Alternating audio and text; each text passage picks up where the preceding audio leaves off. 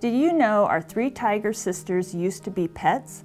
Sadly, they were taken from their mothers as babies, forced to live in small quarters and pose for photos with strangers.